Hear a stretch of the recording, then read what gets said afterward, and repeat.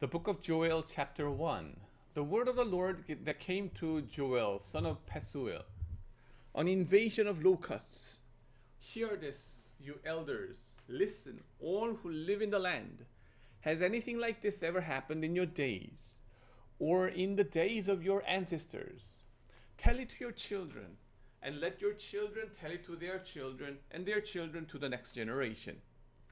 What the locust swarm has left, the great locusts have eaten. What the great locusts have left, the young locusts have eaten. What the young locusts have left, other locusts have eaten. Wake up, you drunkards, and weep. Wail, all you drinkers of wine. Wail because of the new wine, for it has been snatched from your lips. A nation has invaded my land, a mighty army without number. It has the teeth of a lion, the fangs of lioness. It has laid waste my vines and ruined my fig trees. It has stripped off their bark and thrown it away, leaving their branches white.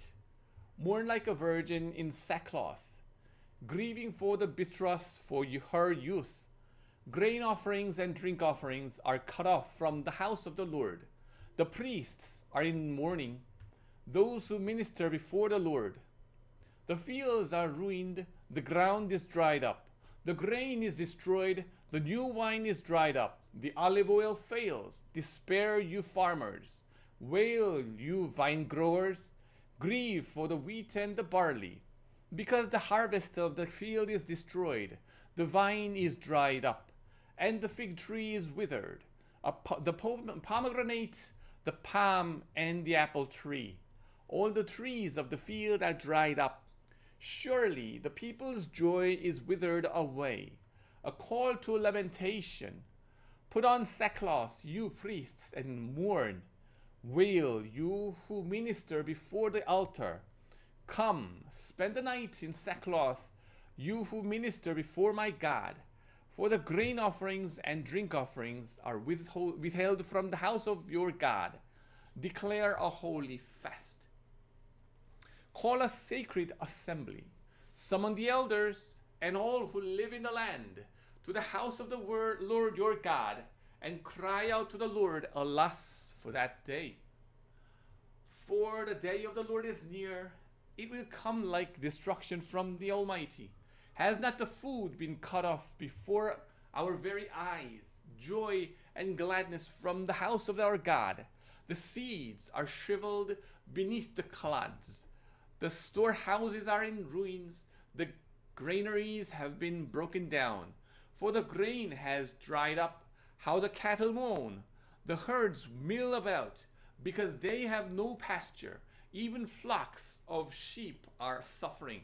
To you, Lord, I call. For fire has devoured the pastures in the wilderness, and flames have burned up all the trees in the field. Even the wild animals pant for you. The streams of water have dried up, and fire has devoured the pastures in the wilderness. An army of locusts, chapter 2. Blow the trumpet in Zion. Sound the alarm on my holy hill. Let all who live in the land tremble. For the day of the Lord is coming. It is close and at hand. A day of darkness has gloom. A day of clouds and blackness. Like dawn, spreading across the mountains, a large and mighty army comes, such as never was in ancient times, nor ever will be in ages to come. Before them, fire devours. Behind them, a flame blazes. Before them, the land is like the Garden of Eden. Behind them, a desert waste. Nothing escapes them. They have the appearance of horses. They gallop along like cavalry, with a noise like that of chariots. They leap over the mountain tops, like a crackling fire consuming stubble, like a mighty army drawn up for battle. At the sight of them, nations are in anguish. Every face turns pale. They charge like warriors. They scale like soldiers. They all march in line, not swerving from their course. They do not jostle each other.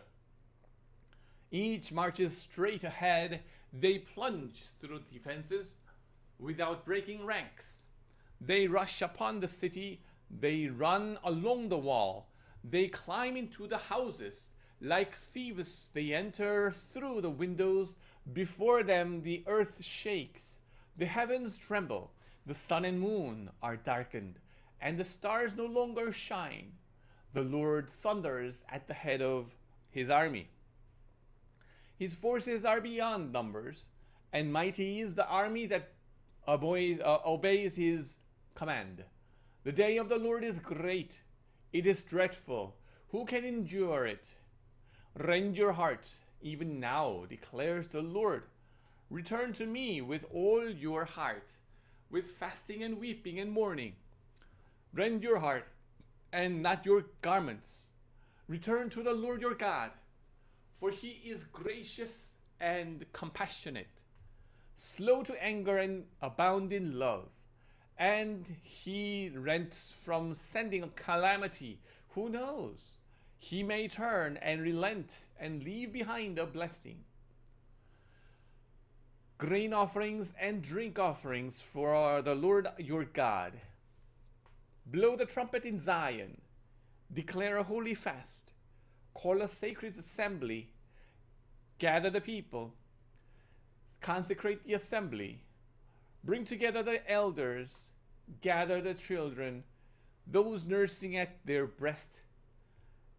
Let the bridegroom leave his room, and the bride her chamber. Let the priests who minister before the Lord weep between the portico and the altar. Let them say, spare your people, Lord. Do not make your inheritance an object of scorn, a byword among the nations. Why should they say among the peoples, where is their God? The Lord's anger. Then the Lord was jealous for his land and took pity on his people. The Lord replied to them, I am sending you grain, new wine and olive oil, enough to satisfy you fully.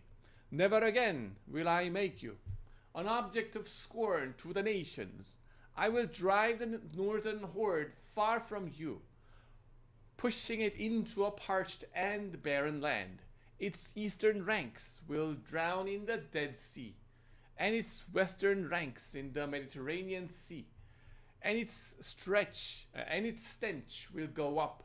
Its smell will rise. Surely he has done great things. Do not be afraid, land of Judah. Be glad and rejoice. Surely the Lord has done great things. Do not be afraid, you wild animals, for the pastures in the wilderness are becoming green. The trees are bearing their fruit.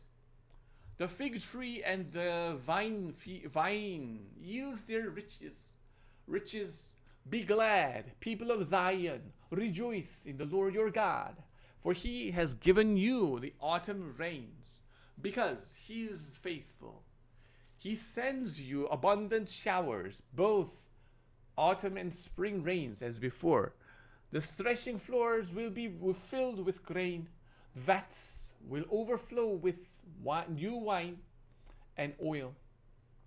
It will repay you for the years the locusts have eaten, the great locust and the young locust, the other locust and the locust swarm.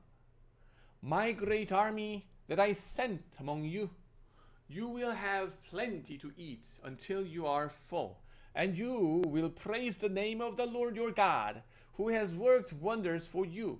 Never again will my people be shamed. Then you will know that I am in Israel, that I am the Lord your God, and that there is no other. Never again will my people be shamed. The day of the Lord.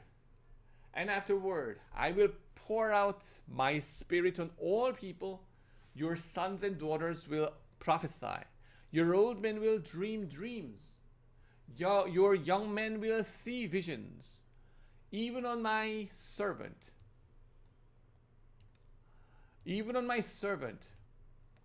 both men and women. I will pour out my spirit in those days.